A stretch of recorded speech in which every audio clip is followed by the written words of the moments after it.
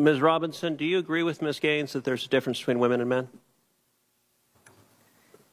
If the question is about trans women... I'm just asking, is there a difference between women and men? I mean, what I can say here is that the NCAA has rules in place. They've had rules in place for the last decade, and when this competition happened, I'm going to try again. The rules were clear. Do you believe there's a difference between women and men? It's a yes-no question. Do you believe there's a difference? Oh, I think that we're talking about this case with the NCAA. No, I'm asking a question. Do you believe there's a difference between women and men? Most people could answer this very simply.